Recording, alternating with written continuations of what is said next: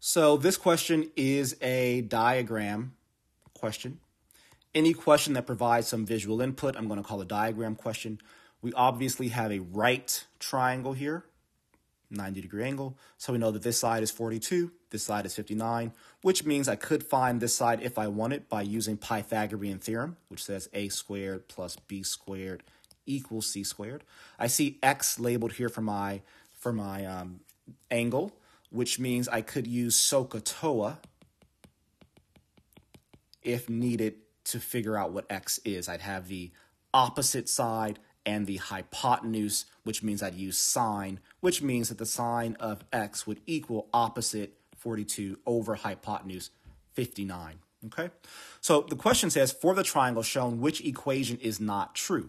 Well, choice A definitely is true. I just did that, sine x equals 42 over 59, so cross that out. Choice B, sine of 90 minus x. Well, sine of 90 minus x is the same as this angle up here. So the sine of this, so just to make sure we're clear, 90 degrees, which is this angle, minus x degrees, which would be this angle here, is equal to this up here, which I could call y.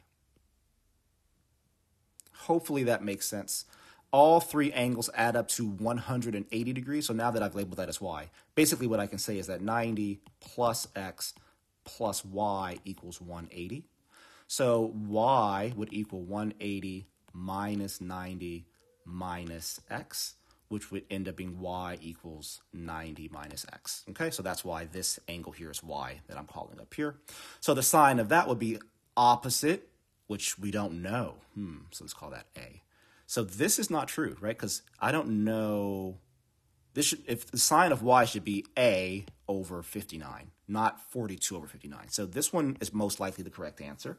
Choice C, the cosine of 90 minus x, again, be the cosine of y. Cosine, let me just erase all this stuff here. Make that a y again. The cosine of y would be adjacent 42 over hypotenuse, which is exactly what we have, so that's definitely true.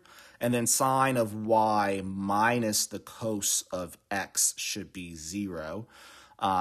That is definitely true as well. I don't want to get into and make this video longer to figure out why. But here, we're certain with choice B, right? Choice B is not true. Again, just to make sure we reiterate the reason why.